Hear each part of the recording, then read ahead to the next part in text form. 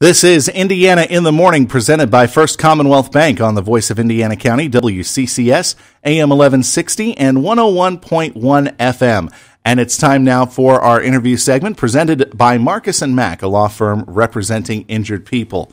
Indiana University of Pennsylvania is getting ready for the theatrical season as Theater by the Grove will kick off the 2020-2021 season with Shakespeare's Much Ado About Nothing, but it's going to be presented a little bit differently than it has been in the past.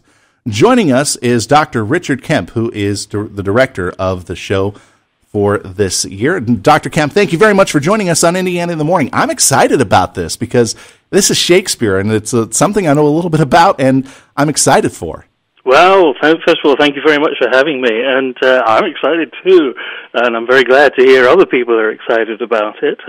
One of the things that we do in our Shakespeare productions is to make them as accessible as possible for people who might not be familiar with the language. So definitely one of the things that you're trying to do is to kind of break it down a little bit, I guess we can say, and make it not as intimidating, because when people think of Shakespeare, I think a lot of theater goers may get intimidated by the fact that this is the flowery language of Shakespeare's time, and they might get a little intimidated by that, I would think. Yeah, and often audiences have that expectation, but funnily enough, although the language may seem very archaic, there are very few words there that are actually different from modern words. Sometimes the grammatical structures are slightly different, but one of the things that we do is, in working with the students who are performing the play, is to help them really clarify the phrasing and the meaning of the language so that it comes across clearly. And in this play, we have one of the archetypal comedies of Shakespeare's works, and it's a wonderful romantic comedy with two characters, Benedict and Beatrice, who are continually trading insults with one another, and of course that what's called that merry war of words hides their affection for one another. But you also have the two who are in love with each other, Claudio and Hero, and they kind of represent the other end of that spectrum. The two are just constantly in love with each other. That's right. And interestingly enough, the play starts with troops returning home from war, and Claudio is one of those. And he's realized while he's away at war that his feelings for Hero are such that he wants to marry her. And this will all go smoothly because they have no difficulty in expressing their love for one another, except for the villain of the piece, who's known as Don John, who, just out of sheer spite, wants to disrupt their marriage. And in order to do that, he sets up a scene where Don Pedro, who is Don John's commander in the army, sees what appears to be a transgression, if you like, on the part of Hero. And when seeing that at night, he imagines that she's not a suitable bride for Claudio, and Claudio thinks the same. And then they do an awful thing, which is to arrive at the wedding itself, and Claudio rejects Hero at the altar, and that's one of the most powerful scenes in Shakespeare. We've seen Shakespeare comedies, especially, set in very different times and very different places. I will admit, I did a Shakespeare play when I was 13 years old, and that was A Midsummer Night's Dream for the Indiana Players. It was directed by Nancy Martin, and it was I played Puck in that production, but we set it in the Amazon jungle. Which I thought was a really neat idea because we were dealing with Hippolyta, the Queen of the Amazons. I've seen Twelfth Night set in 1920s New York, which I thought was a really cool way of presenting it. That was done by a production company in Pittsburgh. What's the setting going to be for Much Ado? Well, with this play, we've reimagined it as a 1940s radio play. So what the audience will see is a radio studio with the actors at microphones. And this is both an aesthetic choice, but also a pragmatic one, because, of course, during rehearsal and performance, we have to keep the performers distanced, because of the mitigation measures for COVID-19. And so we decided to try and make a performance virtue out of that constraint, if you like. And the actors you see are people who appear to be in the 1940s, and of course that fits very well with the initial part of the play where troops are returning home from war, and where in setting it in spring, early summer of 1945, when you have troops returning home. So there's a nice link up, if you like, between the play structure and that particular period.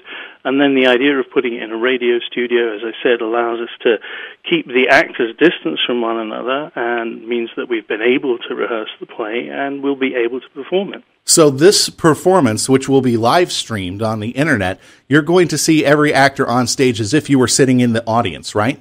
That's exactly right, yeah. And we're working with the comm media department at the university, whose live streaming is of a very high quality. They're used to doing sports games. They show the football games, the baseball games, and their equipment allows them to switch very rapidly between different shots of, in this case, different actors. And in fact, we'll be rehearsing with them this evening and having a look at what the live stream, how the live stream comes across, and then talking about how we'll refine that and perfect that for the first live stream that goes out to the public on Thursday evening. Is it difficult to think about it from that regard, from what maybe, I guess you could call it a TV standpoint rather than a full stage standpoint, now that you have the cameras in there and they're going to record this? Yes, you're right. It is challenging, certainly, because obviously we're used to working on stage, and there are very different techniques of acting required for stage acting and screen acting. So one of the things that I've been working with the actors on is what we call the size of their performance, because often what you have to do on stage is big. It has to be big vocally, it has to be big gesturally and facially and so on. And bringing that down so that we're seeing the sort of psychological impulses that are driving the language, and they're not overly played for what you'll see on screen. Definitely. I've actually seen some theatrical productions that have gone to a live stream format where the actors were kind of restricted to their own 6 foot box, if you will. So again, you had mentioned that you've been trying to direct it through using the microphone as kind of the area where the actors are going to interact and be socially distanced with one another. Was that also a challenge for you, trying to come up with this format to keep everybody safe? Well, it was, yeah. We had plenty of discussions amongst ourselves, and when I say we, I'm talking about the whole production team involved in the production that includes both students and faculty members. And obviously, as the various different measures were introduced and then changed and then relaxed and so on, we had to find a format which would work for all potential situations. And so the idea of having the actors at microphones obviously is justified by the fact that the show is set in a radio studio. And it was one that we came up with early on as our sort of fallback scenario, if you like. And then with the actors at the microphones, they're distanced from one another. And then, of course, when we change scenes, some actors leave one microphone and exit the stage, and other actors come on and take over the microphones and so on. And we have them all doing this in wonderful costumes of the 1940s. So some of your listeners may get a sense of nostalgia from the costumes and also from the music that we're using, which is all period music. I would also imagine, with it being an old-time radio studio, sound effects would also come into play. Exactly, and as I'm sure you're aware, Sound effects in the 1940s weren't digital as they are now, and we had what were called Foley artists who would create the sound effects live on stage or in the studio. And so we're having a lot of fun with that, with Foley artists with, for example, a pair of shoes and a tray of gravel to create the sound of feet walking away, and creating thuds and thumps, bird whistles and crickets and so on. And it's actually quite a lot of fun to see how that was done back in the 1940s. That's a whole art form in and of itself, creating sound effects like that live for radio microphones to pick up. All right, let's get down to the nitty-gritty. You said that the shows are going to be Thursday, and what other day? You said Thursday and Saturday? That is Thursday and Saturday, you're right, and they'll both be at 7:30. And people who want to watch the show can get tickets by going to www.iup.edu/livelyarts/events. And if that's too much to recall, if one just puts Lively Arts in the search function on the IUP webpage, it'll pop up there. We have tickets priced at $20 for group viewing, so if there's a household or family that wants to watch it together, it'll only cost $20. It's $10 for a single ticket. So what happens when you purchase the tickets is that you get a streaming code, which you then enter into the website of the platform that's doing the live streaming. And we have a ticket hotline, and the number there is 724-357-1313.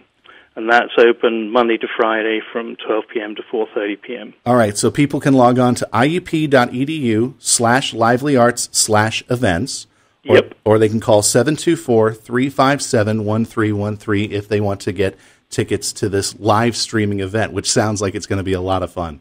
Yeah, I'm certainly hoping it will be. And I hope it will be, too. Thank you very much once again for joining us here on Indiana in the Morning, Dr. Kemp, and we wish you, actually I won't say it that way, I'll say to your cast and crew, break a leg. You know the tradition, absolutely. Thank you so much, and thank you for having me. Thank you very much. Again, Dr. Richard Kemp joining us this morning on Indiana in the Morning. IUP's Theater by the Grove production of William Shakespeare's Much Ado About Nothing, Thursday and Saturday, 7:30 p.m., live streaming. More information, iup.edu/livelyarts/events.